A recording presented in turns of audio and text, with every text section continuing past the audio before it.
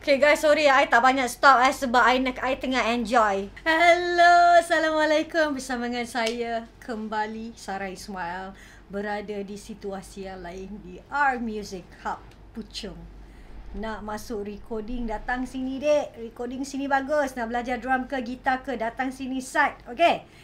Right guys, sebelum nak pergi video reaction, I nak baca komen daripada Zainal Abidin. Lagu hijau ke? Awak ke Zainal Abidin tu?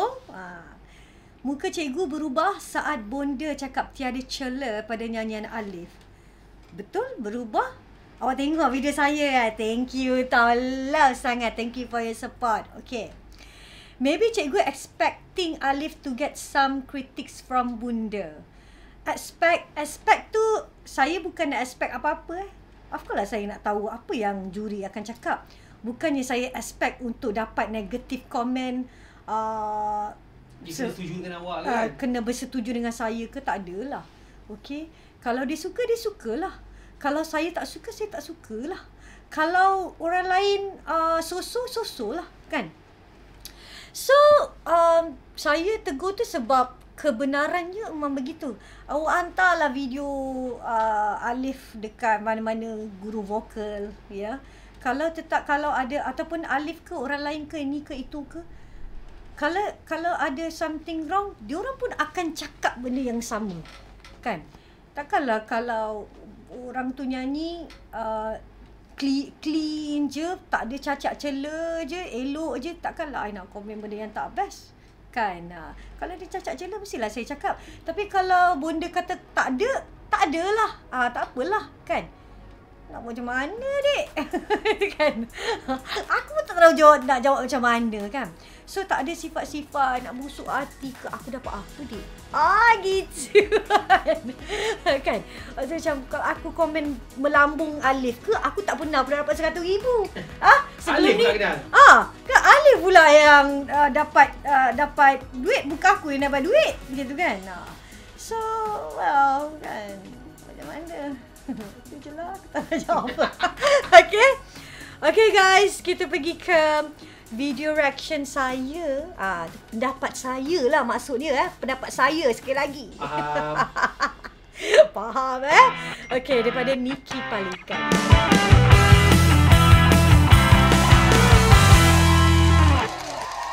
Dia marah sampai tak minum tau. Alah. Lupa nak minum, kau lah punya pasal. Zainal Abidin. Sekali lagi. Puncak kasih. Oh, Zainal ikut rentakku. Jaki lirik kita.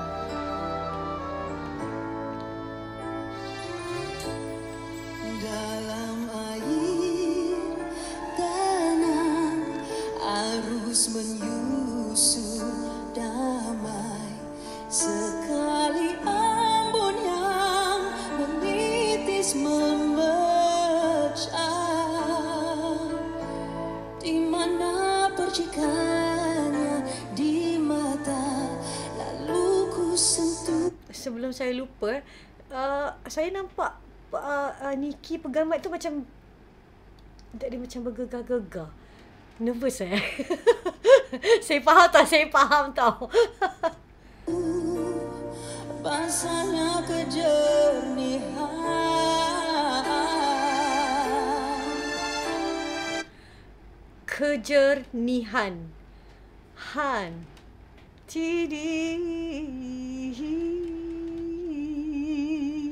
note itu flat. Kalau ada orang tanya, kat mana flat tu? Cakap flat, cakap sharp. Kat mana flat tu? So ni aku bagi tahu ni sikit. Okay, han tu. Okay, it's flat. Okay. Apa itu flat? Flat adalah note itu tidak berada dekat note yang sepatutnya. Dia berada di bawah note yang sepatutnya. Okay.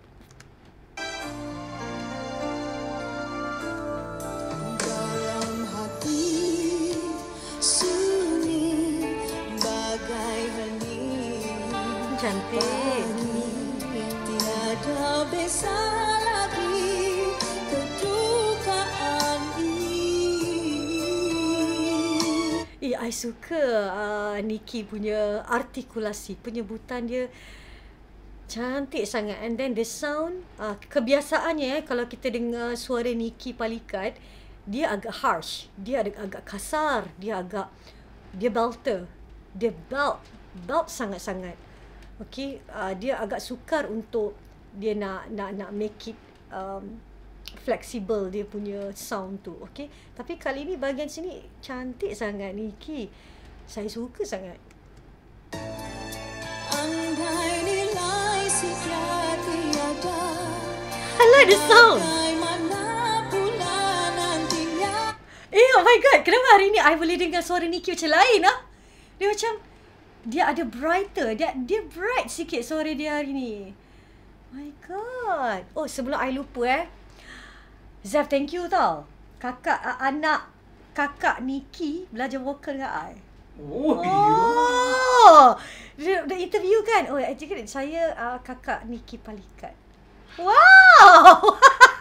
Dia kata dia kenal I daripada video reaction. Thank you Zaf. 10%. Di dalam istana serika warnanya.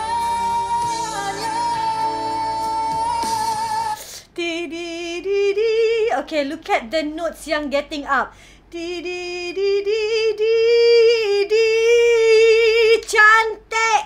Cantik Nikki love. Retak kasih ini berlimpah ronda lupa. Telah pun kita simpan tak sedikit sejarah percintaan, puncak kasih kita. Placement dia very good. It's so high and it's light. Sedap ke? Okay, satu benda lagi kan. I suka Nikki ni sebab apa tau? Dia, preparation dia, baju dia tak pernah salah. Baju dia sentiasa on point gila. The previous persembahan dia adalah yang macam musical tu. Lagu apa tau? Yang dia macam ada lakonan sikit tu. Baju tu pun menepati tema. Lagu 80. Lagu 80. Yes. And then baju ni bersesuaian dengan oh my god, Nikki, you are truly performer, man. International singer are you. Sebenarnya you bukan Malaysian singer, you international singer. You jangan tipu I Oh, ringan, sedap. Segar. Cerita satu episode cinta, terpaksa aku reda, walaupun dalam nyata kau Dalam nyata dia change. Nyata. Oh my god. masih tanya, tidak ku percaya.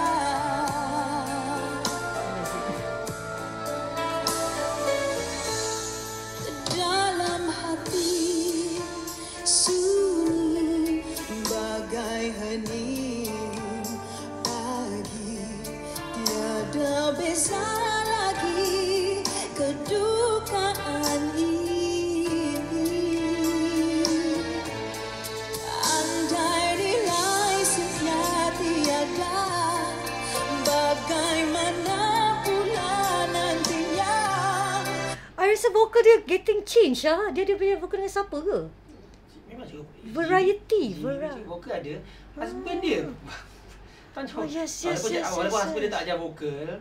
I don't know why this week suara dia lain. Like dia macam keluar sekejap daripada kebiasaan kan? Betul.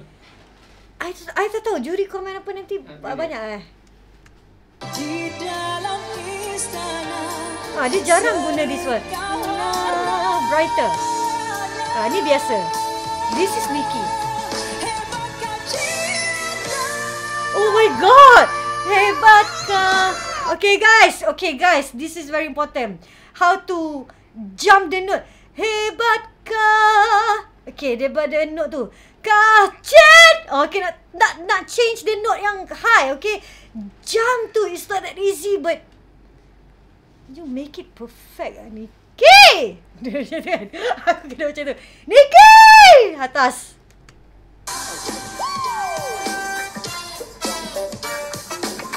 cantik. Pertukaran medley. Oh, tukar baju. Oh my god. Kita bermula, bukankah sudah ku kata, jangan bawa perhubungan. Okay, ni makanan dia guys, makanan dia. Mau ku serah diri bila dah berpanjang kasih. Ya Allah, baju ni pelawak. Ku renungkan, ku wanita bekerjaya, bukan impian dan cita, tak bergantung harap untuk berdekali. Janjiku hanya mampu luangkan masa depan. Muka garang tapi badan goyang. Jika mau menjadi pacarmu, haruslah ikut rentakku dulu. Ku tak selesai kawan salah dan didominasi. Hey, hey, sebelum kita melangkah jauh. Okay guys, sorry I tak banyak stop sebab I tengah enjoy. Okay, bye. Haruslah ikut rentakku dulu. Dari gerak mengikuti aku, lebih baik solo. Jangankan kata-kata ragu-ragu. Ni makanan dia. Kau harus terima, itulah hakikatnya. Hakikat.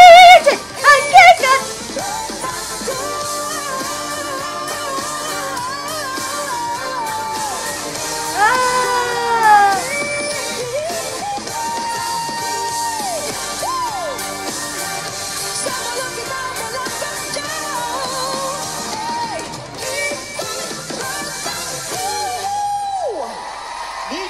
Tada, rentakku. It's a bit flat. Tapi tak apa, Dik. Tapi tak apa, Dek. Love. Nikki. Terus silence sekejap. Tahu tak, okay, best sangat. Terlampau best. I suka sangat-sangat. Okay. Ini standard performance semi-final Gegar Vaganza. I agree. Congratulations. Final line dia. Masuklah. Takkan sini. Mana dua ni dapat nombor 2? Dapat nombor 2. 2 markah ke 3 markah kurang daripada Awira. Okay, nak dengar juri lah. Palika. Okay, nampaknya bonda suka. Wow. Persembahan penutup daripada Nikki Palika. Oh, I'm so sorry dancers. Disebabkan Nikki terlampau best sangat, I tak dapat you all dancers. I'm so sorry. Ji, Ya. ada tak perkataan yang lebih power daripada power? Ada. Apa? Legendary power. Oh, ada. PUNCAK miau. Dahsyatlah. Silakan Dato' Ramli. Silakan Dok. Ada kata-kata? Dia macam makin kurus tak? Kamu ni memang penyanyi dance tau.